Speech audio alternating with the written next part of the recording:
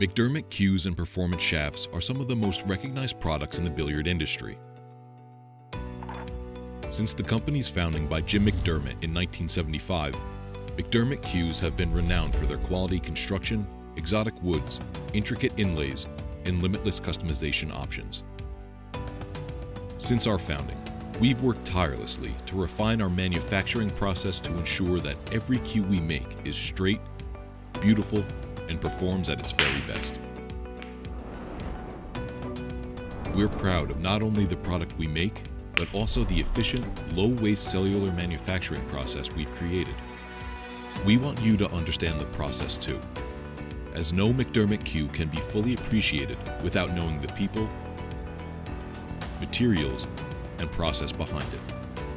McDermott cues are built in a modern, climate-controlled factory located in Menominee Falls, Wisconsin. The climate-controlled environment prevents swings in temperatures from affecting the wood. Before we start our tour of the manufacturing process, it's helpful to know a bit about the terminology. The majority of our cues are two-piece cues. That means the shaft and butt are separate pieces.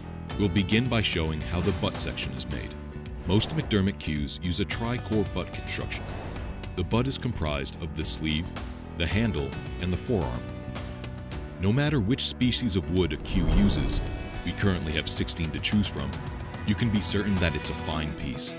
Our woods come from vendors that we have close relationships with and are seasoned and aged to our desired specifications. Having selected a blank, centering points are drilled into it, one on each side. The blank is then inserted into our specialized lathe, where it is turned down into a rough dowel.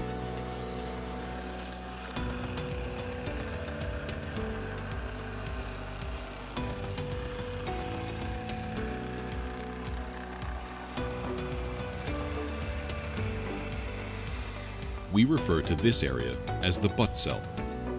The dowel is sent through 3 passes. First, a very rough pass.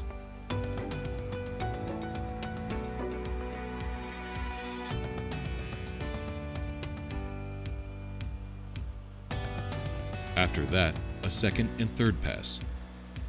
These multiple turnings result in a more stable piece of wood that helps resist warping. The length of this dowel is determined by which section of the tri-core butt it will be used for. Remember, our tri-core butt construction features a forearm, handle, and sleeve. The first section we'll start with is the forearm. The dowel is placed into our computer numerical control, or CNC lathe. These machines provide the ultimate in accuracy and consistency. Tolerances are held to within 1/1000th of an inch.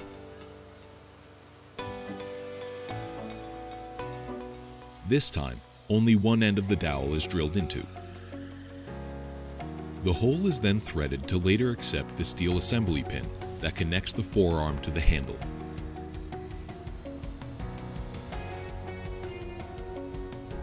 From the forearm, we move on to the handle. Similar to the forearm process, we send the dowel through a CNC lathe to create the handle. First, the top tenon is created. This will be used to assemble the forearm.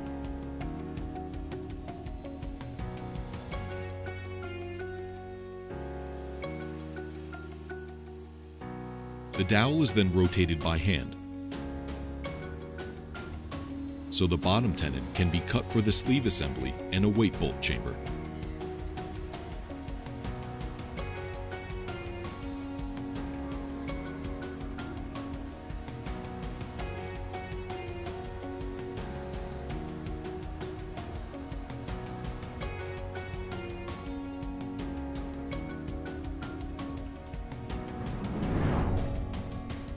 We now move on to the sleeve. The dowel is placed on a lathe where it gets bored out. Once the dowel has been bored out, we cut it to length. We also use this machine to cut our decorative rings. With all 3 of our tri-core butt sections machined, we are now ready for assembly.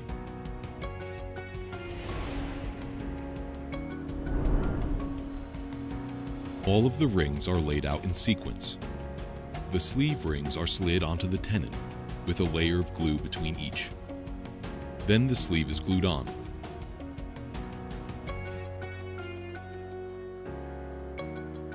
Followed by the butt plate with a weight bolt. The inserted weight bolt anchors all of the sleeve components tightly for structural integrity. The same process is used to install the wrap rings above the handle. An assembly bolt is screwed and glued into the tenon, which allows for the joining of the forearm to the handle. It then gets screwed in tightly into the assembly bolt. Our assembled tri-core butt is then set aside to allow the glue to dry. Once the glue is cured, the assembled tri-core butt goes through 2 passes on a router. Using multiple passes rather than just one results in a straighter cue. The first pass cuts off excess wood, rings, and glue. The second pass helps form the taper of the cue.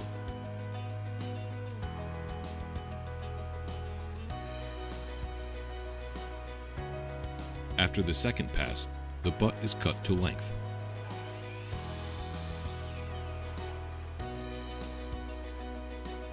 Next, the butt goes back into our CNC programmed lathe. A multi-spindle tool is used to face, drill, and tap a hole. This is where the joint pin will be installed. The joint collar tenon is machined. It is programmed for the proper joint collar style and length for the cue. A thread is then cut into the tenon. This will be used to attach the joint collar. After being discharged from the CNC lathe, the cue is returned to the assembly area, where the joint rings are glued on.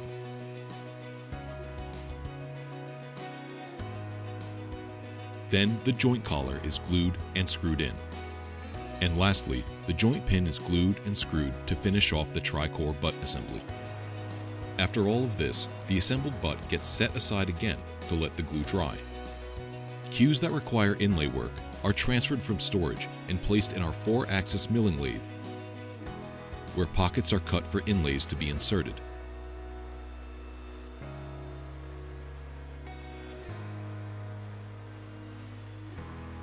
Inlays are also cut out from the desired material or wood using the same lathe. Making our inlays in inlay pockets this way ensures a perfect fit with no gaps. Both are precision milled to a tolerance of just 1/1000th of an inch. Once cut, the inlays are placed and glued into pockets by hand. To make sure all inlays are placed correctly, the worker can view the cue specifications and images thanks to a tablet at their station. Some of our cues have very simple inlay designs, while others are much more ornate.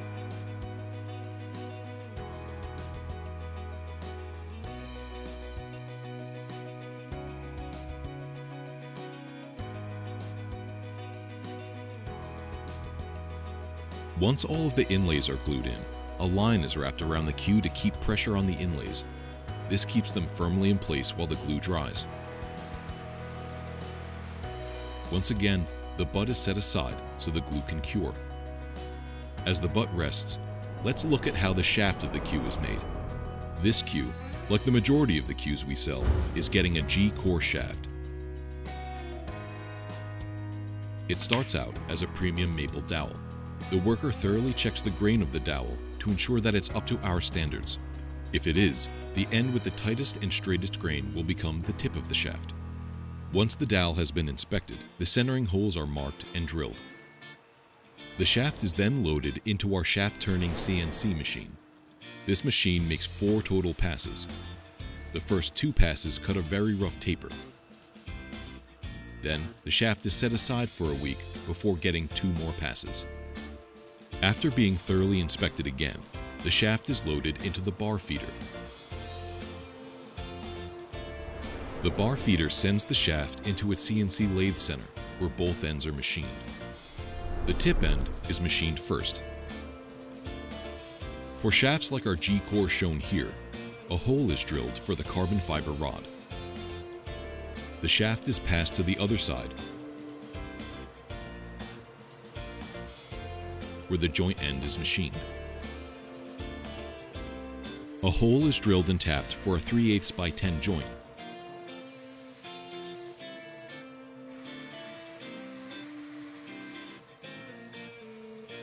And an external threaded tenon for the joint collar is created.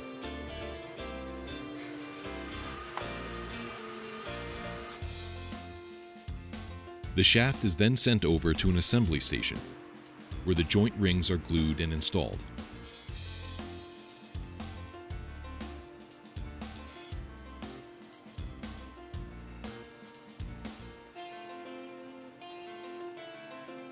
Followed by the joint collar.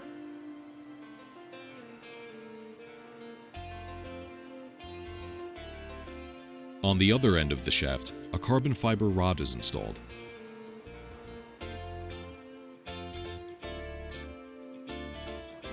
This helps to strengthen and lighten the end of the shaft for better performance.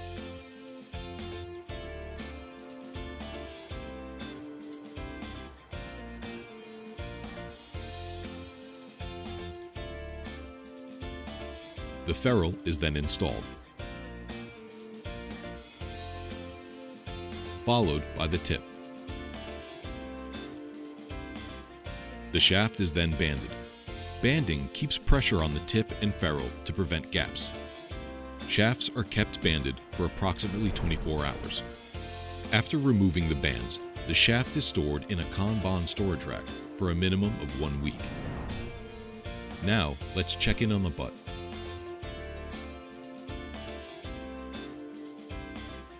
The butt is sent to the CNC turning center, where it goes through a final turn before being paired up with its shaft. This process cuts away the inlay material and applies the appropriate taper. The shaft is custom fitted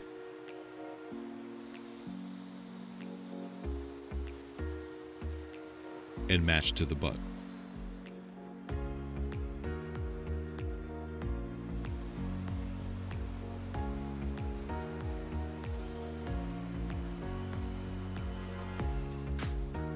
The full cue is then belt sanded from the base of the shaft down to the butt plate to remove machine marks from final turning. After sanding, the cue is sprayed with compressed air to remove any residual dust. Then the cue is stained. Every McDermott Cue that receives stain is done so by hand.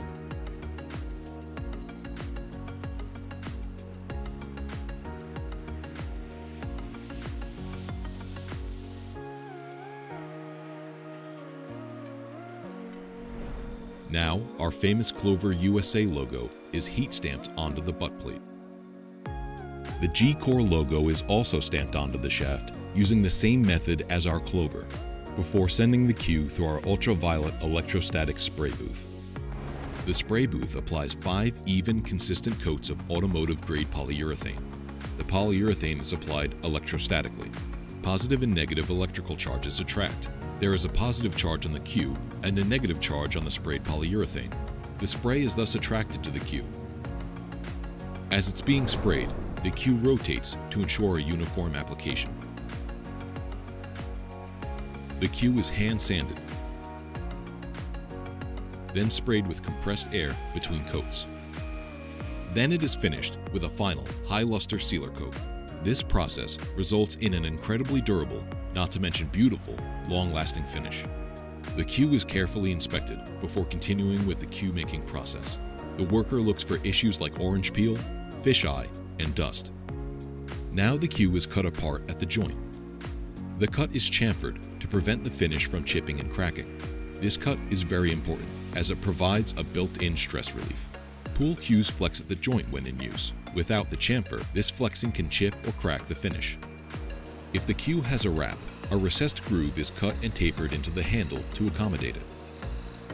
Our no-wrap cues skip this step. Customers have the choice between genuine Irish linen, leather, or no-wrap handles. Which wrap the customer chooses comes down to preference. Most customers choose our pressed and polished Irish linen. Irish linen is a good choice, as it absorbs moisture from your hands to give you a comfortable grip on the cue handle. As the lathe spins, tension is applied to the linen to ensure the wrap is installed tightly.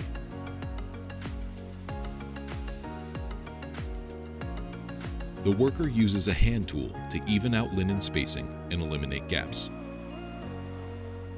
Starch and press are used to compress linen through heat and friction, resulting in a smooth, uniform finish.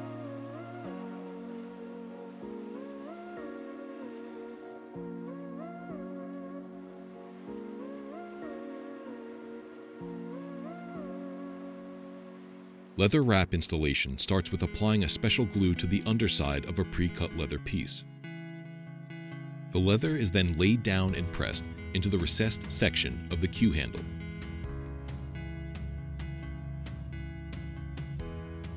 Any overlap is cut to length with the help of a sharp razor knife before being seamed together.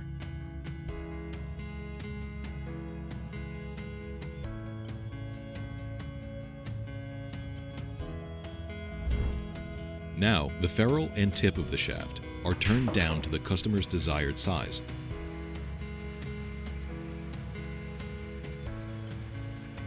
Then the tip is shaped.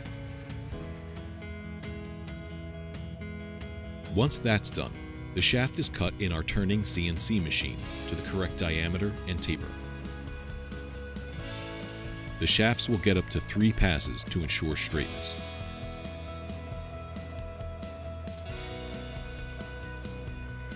The shaft is then belt sanded to remove machine marks from the shaft turning process. After belt sanding, the shaft is hand sanded on a lathe.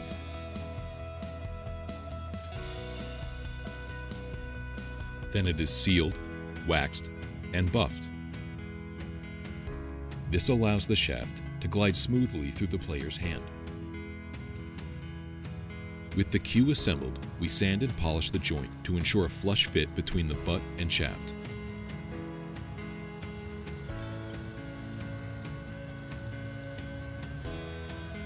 Due to this process, we recommend sending your cue to us when ordering a new shaft. We roll test the full cue to verify the cue rolls true and straight. Any adjustments needed to ensure proper joint alignment are addressed. Once the cue passes the roll test, the cue is ready for its final touches. Name engravings, wildfire 3D laser engraving, and customer-submitted artwork are all done in-house with our laser engraving machine.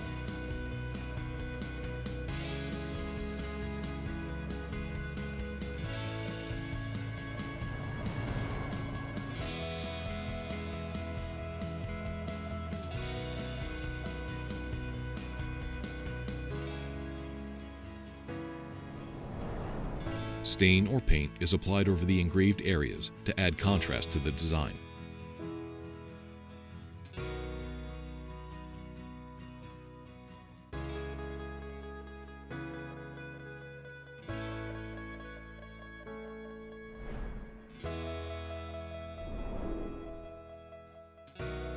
Personalized engraving can be added to the butt plate using a variety of fonts.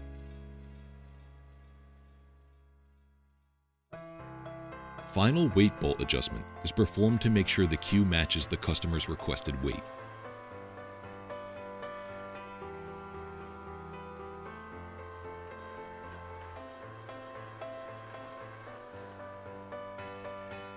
Lastly, the bumper is added to protect the bottom of the cue. We hope you enjoyed this behind-the-scenes look at how a McDermott Cue is made. Our process has been honed to perfection since 1975, and we trust it so much that each McDermott Cue comes with a lifetime warranty and comprehensive maintenance plan to protect your investment.